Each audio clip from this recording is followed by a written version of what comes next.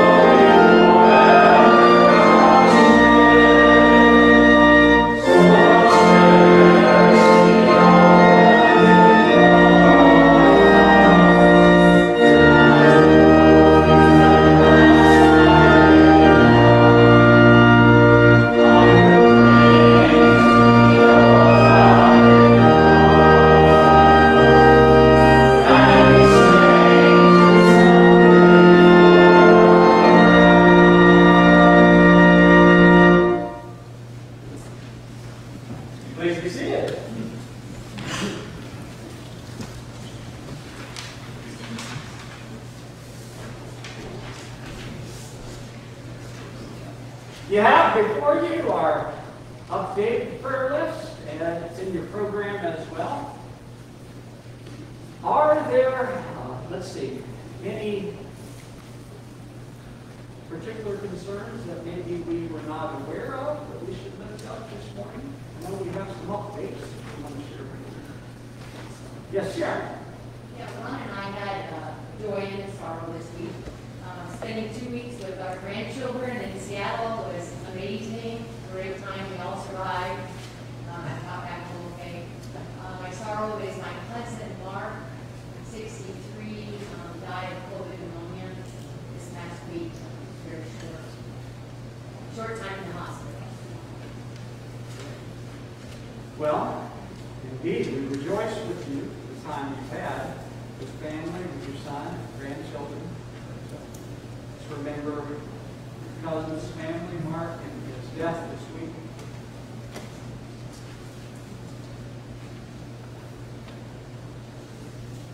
One of the updates we want to share with you is Deb Moran. Deb was, perhaps still is, I'm not sure, was hospitalized the other day, also with COVID, and several family members have it as well. So she's asking for your ongoing prayers, but Shelley was sharing that she's had, sounds like, good progress so far. Hopefully we'll be coming home today. So continue to remember Deb. She has started her treatments for the lung cancer, so a lot going on for her. So she would just continue to cover your prayers for her, for Richard, as they are walking through this time. But you know Deb, most of you, very well. She's excited and rejoicing, always finds something to lift up and joy and thanksgiving. So one of those things was she texted me yesterday after I had inquired how things were doing and found out she was in the hospital. She fired back a little short text after I mentioned that we would continue to keep them in prayer. She said, well, Jesus is here. And that's exactly what she needs. She doesn't need me. She needs Jesus. And she has him through his Spirit with her every day. So continue to remember that. Many, many more on our prayer list. Of course, I think we've all had on our hearts and minds families of those who continue to live with the loss of September 11th, 20 years ago already. Just continue to remember on our thanksgiving to God for our lives, the opportunities to serve, to share, and to walk with those folks among us who continue to deal with that loss.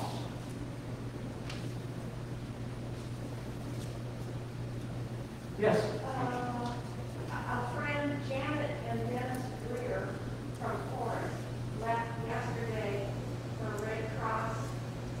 They took the food truck down to Baton Rouge, Louisiana. They'll be there 2 weeks. So she asked for prayers. All right, so let's be remembering the Red Cross as they're going down to this particular group. I know there's others that have already been making their way as well. It's good to know that we can pray for them and their ministry. All the future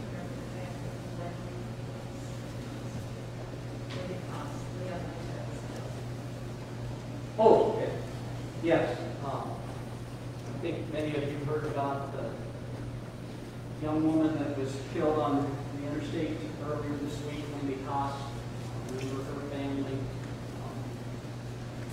in prayer this morning.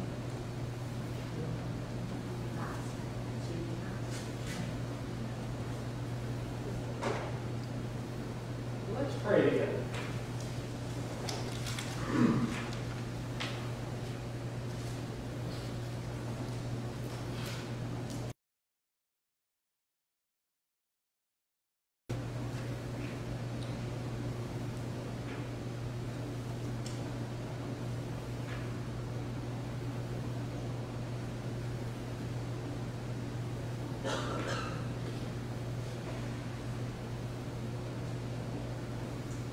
Gracious God Almighty, we give you thanks and praise.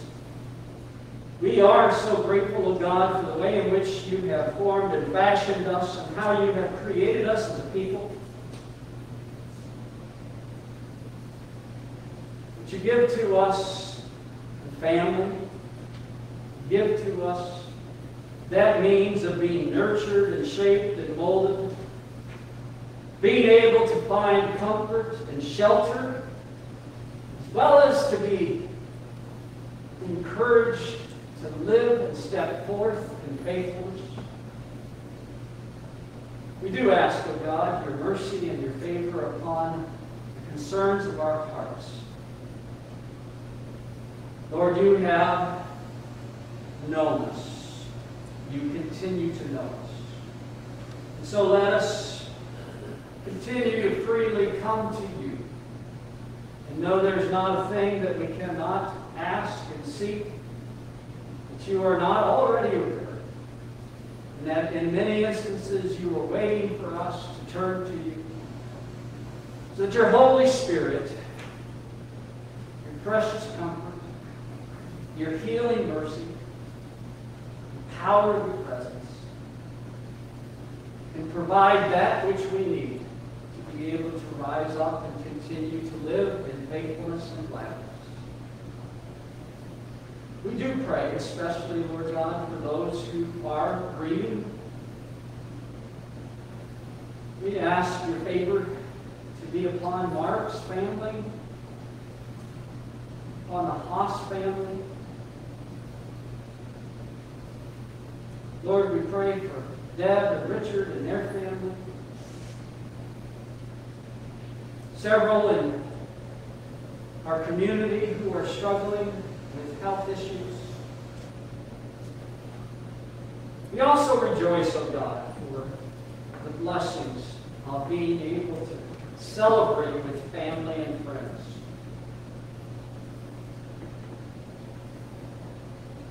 On this weekend's occasion, already 20 years, O God, since that day in September in 2001.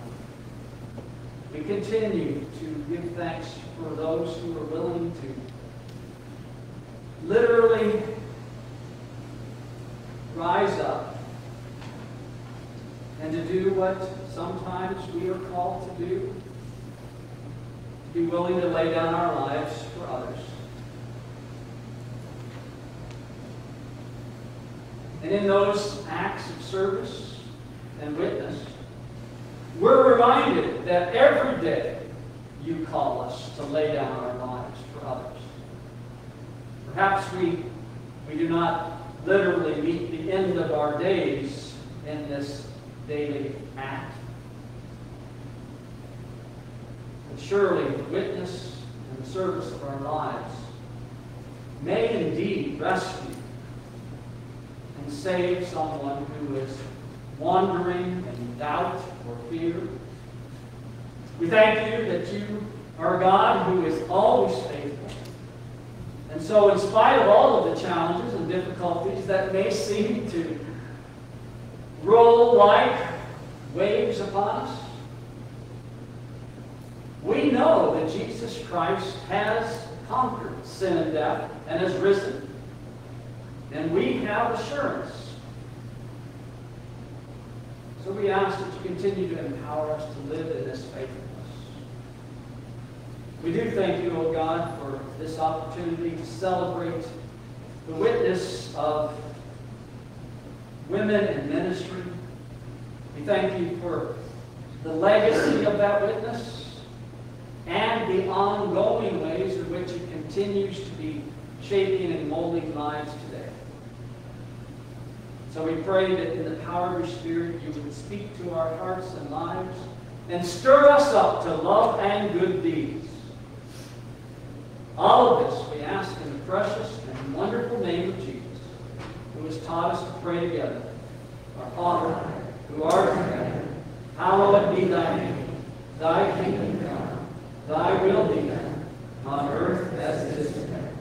Give us this day our daily bread, and forgive us our trespasses, as we forgive those who trespass against us.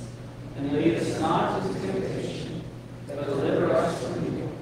For thine is the kingdom, and the power, and the glory forever.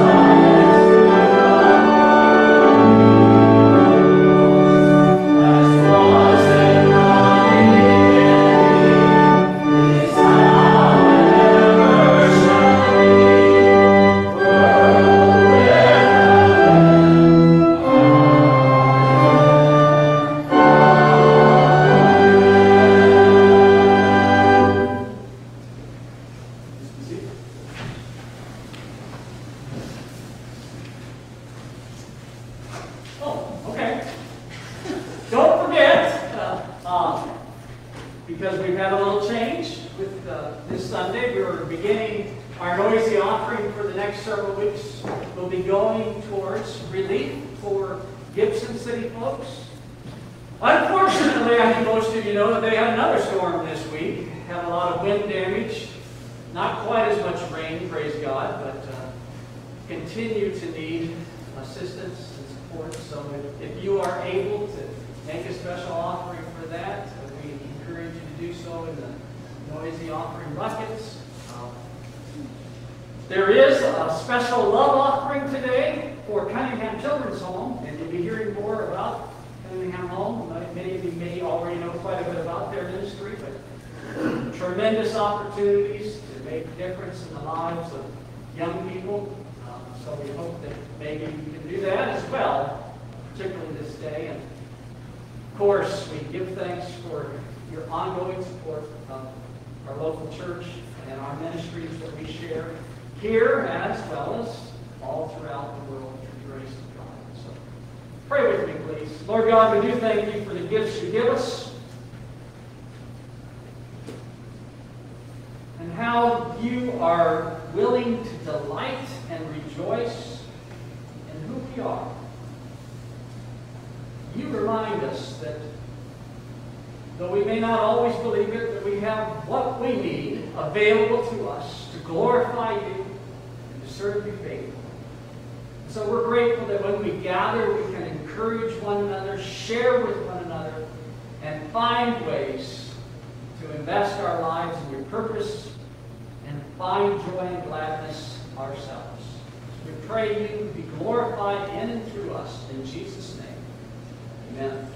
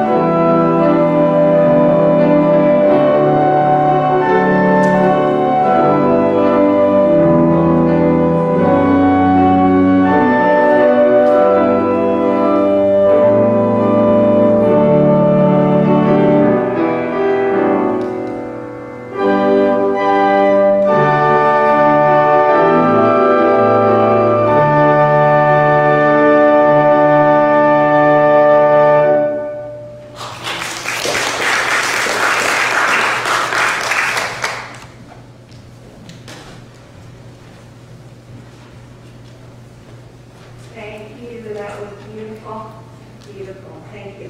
Good morning. I'm Marcia Shear, UMW president this year. I took over from Cheryl, who worked at it for 12 years. Anyway, you have found in your bulletin an insert that talks a little bit about, describes what the UMW does. The July rummage sale was a successful publicized event, but we also work behind the scenes in this church, at the community food pantry, and wherever we are needed. We've listed some things that we are passionate about. One organization that we support is the Cunningham Children's Home in Urbana. In 2020, this congregation collected 21 large packages of white socks that went to Cunningham. And then also we supported the Cunningham Quilt Festival by sending pies, baked goods, crafts, and monetary donations. So we thought it was very fitting that we would ask the Cunningham representatives to come and speak today. I want to tell you a little bit about our speaker, Tim Menard. He was born and raised in southeast Iowa, and he graduated from the University of Iowa with a mass communications degree. He had a 35-year career with the Boy Scouts of America, and he served in St. Paul, Minnesota, Waterloo, Iowa, Zanesville, Ohio, and then he finished that job with 18 years at Prairie Lands Council in Champaign-Urbana. His family includes 3 adult children. One is in Urbana, one is in North Dakota, and one is in Eureka. And he has 2 grandchildren in Urbana. The prelude with the Boy Scouts of America prepared him for his work at Cunningham, which began in 2016. He helps donors with annual or estate planning goals that will enrich and continue the vital work for Cunningham children and youth. Tim is a member of the New Horizon United Methodist Church in Champaign, and he's active in church leadership, men's ministry, and as a facilitator for Grief Share. Thank you, Tim, for coming today, and we look forward to hearing your message. Thank you very much.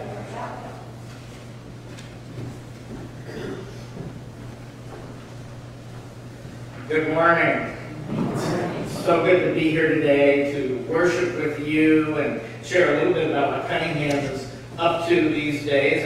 I appreciate the Marcia, and we've gotten to know each other via email the last week or two, and appreciate all her help in accommodating me and all this. I originally was starting from that podium. I was going to speak, and I stepped up there one time and I said, you know, it's usually better if they can actually see me. So I moved over to this one, and I think it worked just fine. But I just appreciate being able to be here. I love going out and celebrating United Methodist Women's Sunday. It's just a great highlight. The United Methodist women have been so powerful in changing the lives of kids as they operate Cunningham Children's Home. But I also have a personal connection to that. I was raised by a really great United Methodist woman. She took care of me and turned me into the man I am today. And I love to tell the story about when I started this job 5 years ago, almost 6 years ago. Mom was living in a memory care unit in southeastern Iowa as dementia had started to erode her memory. It also started to erode her filter a little bit. And I took her over, I went over to see her one Sunday, and I took her out to lunch, and we were sitting in this restaurant, and as church services ended, there were people coming in to enjoy their own lunch, and many of them were groups of widowed older women who knew Mom. And so they would stop at the table and talk to her for a minute and move on to enjoy their lunch. And Mom was having a little trouble grasping this job change. After 35 years with the Boy Scouts, I was going to be doing something different. She said, so let me understand. So you're going to be working for a Methodist group that takes care of children. I said, that's exactly right. And she said, you're going to be raising money to support them. I said, that's exactly what I'm going to be doing now. And then she kind of pointed across the room and very loudly said, well, don't bother with that table. They're the Presbyterians. And I said, well, Mom, we'll take money from anybody. You have to get the guy. So just a great opportunity to celebrate the United Methodist Women here today. And all you do, Marcia just touched on a few of the things that you do for our kids at Cunningham, and we're just so grateful for all you do. So you may remember the last time that Cunningham was here worshiping with you. My colleague Ginger shared a message called Hanging On to Hope that spoke to the importance of our staff, our youth, and our families we serve, and how your support helps through our Conference Our Kids campaign. Ginger talked about how we were no longer a traditional orphanage, but that through our 126-year history, we had evolved into an exemplary child welfare agency that today serves nearly 800 individuals and families through 3 major programs: residential treatment, community-based counseling services, and special education. Most of those people we serve are referred to us from the state in community child welfare agencies. 55% of those served are children, youth, and young adults between the ages of 10 and 19. A lot of people believe that most of our kids come from Chicago, but in actuality, 95% of them come from right here in central Illinois, within a 2-hour radius of Champaign-Urbana. But while statistics are impressive and meaningful, this morning I really want to focus on sharing some real stories of the experiences of our Cunningham youth and how those experiences are linked to 8 biblical truths. So let's begin with the definition of a biblical truth. A biblical truth is a certainty about the nature and the character of God. Biblical truths are key takeaways from the Bible. They are the powerful certainties and assurances that make all the difference in living a meaningful, joyful, and purposeful life. A forgiven and free life.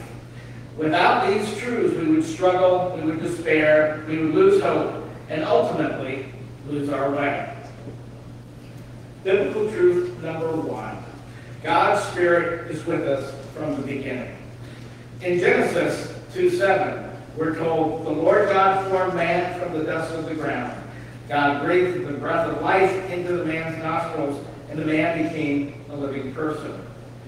1 Corinthians 6:19 tells us, do you know that your bodies are temples of the Holy Spirit, who is in you, whom you have received from God? The biblical truth is that God is in us. Literally, our Creator, God's Spirit, is part of us. Some youth who come to Cunningham have never been taught about God, never gone to church, never even prayed or been prayed over, but amazingly still have a knowledge that there is some kind of God. And most of them long to be connected with God. Sure, there are some who don't want to have anything to do with God, and even blame God for all that they have gone through. But the vast majority are hanging on to a thread of hope that some higher power, some supreme being cares about them. They want to believe that they weren't a mistake and that they have value. I believe that feeling is there inside them because God put it there when God gave them life. One day, a teenager at Cunningham was running across campus. He wasn't running away. He was running straight towards Chaplain Gay Creed's car.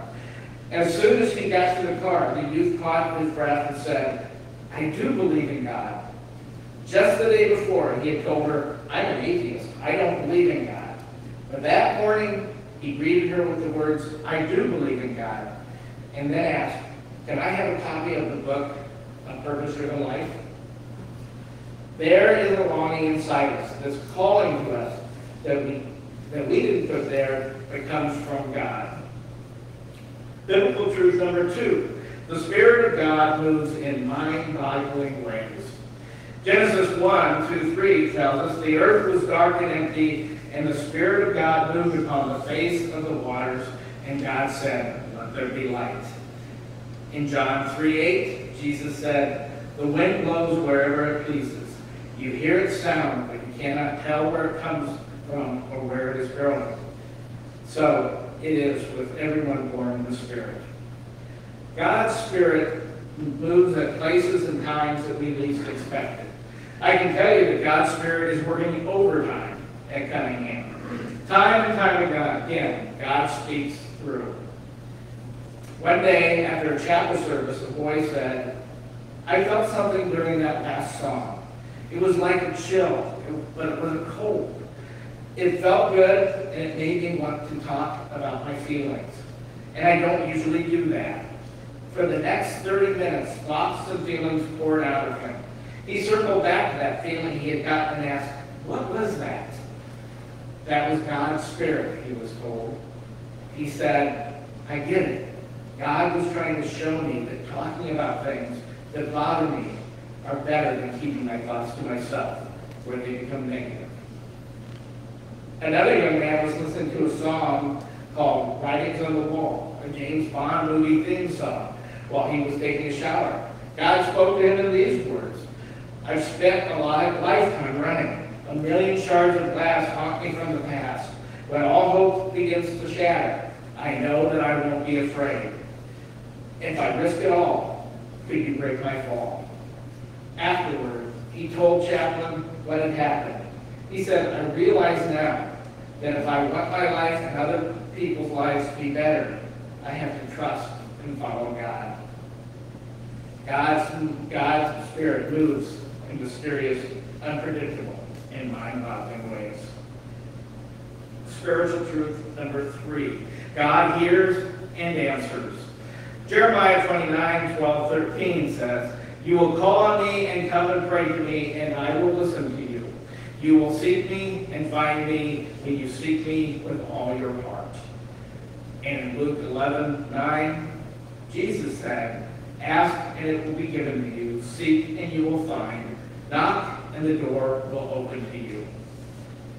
One evening, a young woman refused to go to her room because she kept seeing the face of her abuser in her window. Others couldn't see him, but she could. Together with Chaplain Gay, she went into her room. They placed their hands on the window and prayed several times. God removed the evil from the place and only let your spirit in. She slept fine that night, and anytime that face would appear, she knew what to do. She would touch that place where it appeared and pray, God, remove the evil from this place and only let your spirit in, and it would go away. One day, youth were talking about David and Goliath and the giants that we sometimes face in our lives. A young man said, I'll tell you all what my giant was. I was in juvenile detention center. I was facing being locked up for several years because of what I'd done. The day before I was going to court, I prayed all day and all night, and I didn't eat. I just prayed. The next day, all the charges were dropped, and I came to Cunningham. God took down my giant. On Easter Sunday, youth write messages to God and tie them to helium balloons that are released in our chapel at the Spiritual Life Center on campus. 6 months after Easter, a young woman came to chapel and said, at Easter, I wrote to God, telling God I wanted to have visits with my mom. And now, 6 months later, I had my first visit. God does answer prayers, she said. Biblical truth number 4. There is no sin so terrible God cannot forgive. John 1:9 tells us if we confess our sins, God is faithful and just and will forgive us our sins and purify us from all righteousness. In 2 Corinthians 5:17, we're told anyone who belongs to Christ is a new creation, and life is gone and a new life has begun. The youth were watching a video by this skit guy. It's called Chisel. In the skit, one guy asks God to change his life. The other guy, playing God, comes with a chisel and starts to chip away various things in the man's life that don't belong, and that are keeping him from being the person God wants him to be.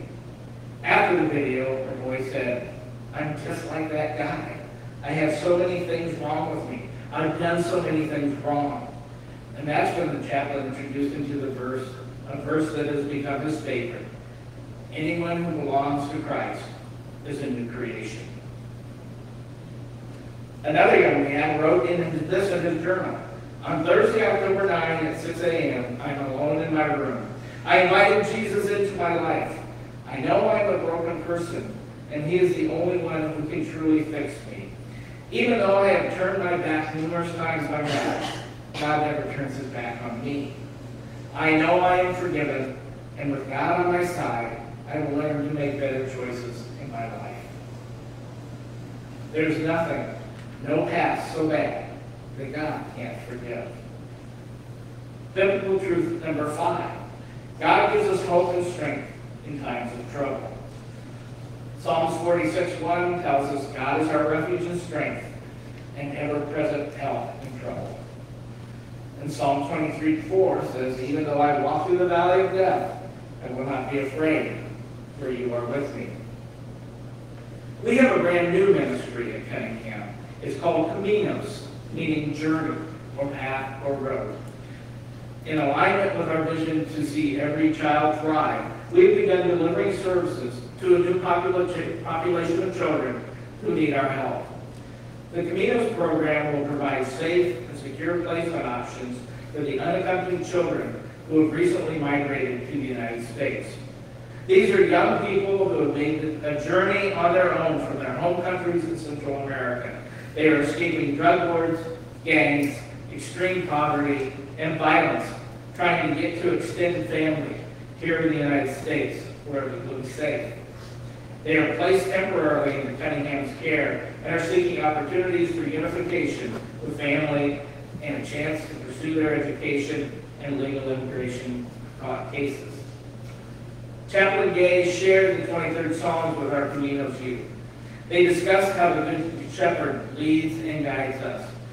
I bet you can guess what the responses were when they were asked, what is the most helpful verse for you from the Psalm? They said, he is our shepherd. He takes care of us. Jesus got us through the valley. We traveled to get here. Another young woman in our care has a mother who suffers from mental illness. The mother has held on to 4 of her 5 children, but she has no interest in her older daughter. This young woman, who I'll call Lily, has no hope of returning home to her mother.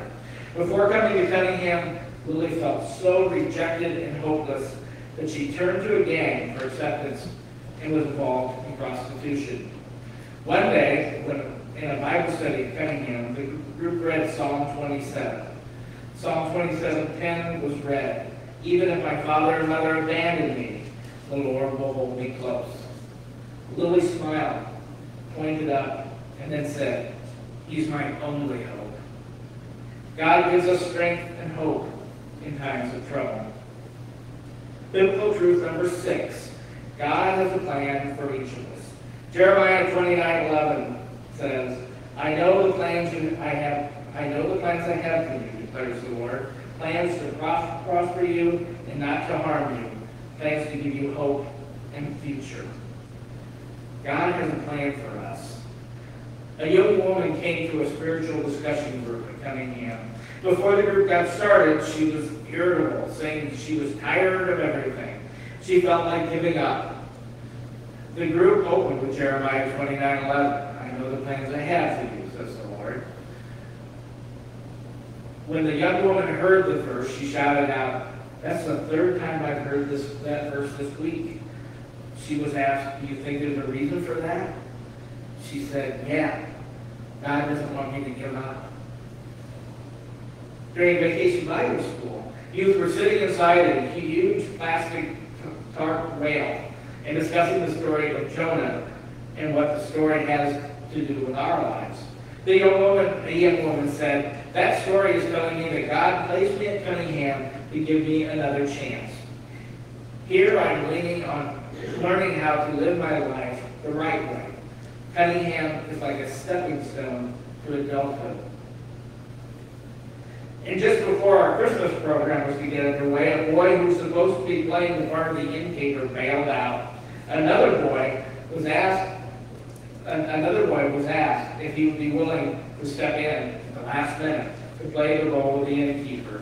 His face lit up, and he said, "You mean I get to be the person who helps Jesus?" "Yes." When she left Cunningham, the young woman shared with her peers, "When I first came here, I had no idea who I was. I thought I was alone. I thought nobody cared. But now I know I'm a child of God. I am a survivor of depression. I am no longer self-harming." Recently, she came back for a visit. She now is in college to become a vet tech, and is teaching Sunday school. God has a plan for all of us. Biblical truth number 7. God's love is the greatest gift of all. Romans 5:8 tells us God demonstrates his love for us in this: while we are still sinners, Christ died for us.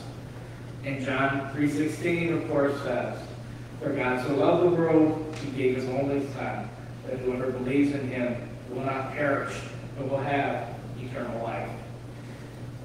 One of our young women asked to be baptized. She was abused in every way for years. She felt dirty. When she came out of the swimming pool, she smiled at those who had gathered for this important moment in her life. And she said, "Thank you for the opportunity to be cleansed in Jesus' love." A young woman who recently transitioned from our agency to another placement, a very young man, he was with us for 9 years. We saw him grow in so many ways. A few years ago, when Chaplain commented on how she had seen him maturing, handling his anger, and managing his behaviors in more positive ways, he nodded his head and responded, "A little bit of Jesus makes a big difference." But that's not the end of the story.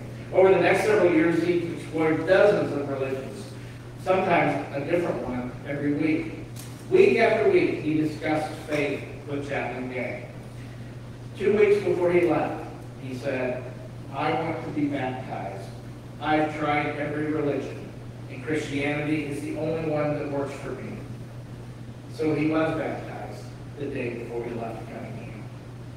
God's love is so great, so amazing, so life-changing. Biblical truth number 8. We cannot do this alone. Ecclesiastes 4:9 tells us 2 are better than 1 because have a great reward of their toil. God's love shines through in how you all love and support our kids. The quotes made by the UMW from every corner of the Illinois Greater Rich Conference are a wonderful example of helping our kids. They are beautiful and a constant reminder to our kids that they are loved and safe at Cunningham. God's love is demonstrated in how you pray for our kids, their families, our staff. The bulletin insert today includes specific prayer requests submitted by our youth. Another significant way to help our kids feel loved is by monthly giving to Cunningham. It can easily be set up much like you do for your favorite streaming service like Netflix or Disney Plus. Any amount given monthly helps us fill the gap between what the state and child welfare services reimburse us and what it actually costs to care for our youth. There's more information about regular giving on our website. No matter how you show love for our kids at Cunningham, whether it be prayers, quilts, Christmas gifts, volunteering, or financial support, your devotion is deeply appreciated. Thank you for supporting the youth and families like the good biblical truths. Your support helps provide powerful certainties and assurances that will make a difference in helping them find a meaningful joyful, and purposeful life, a forgiven and free life. Thank you all very much.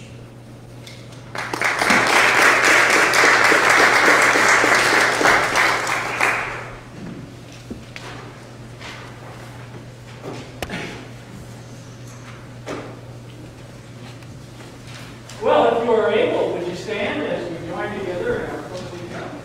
Would you join me with me till we begin?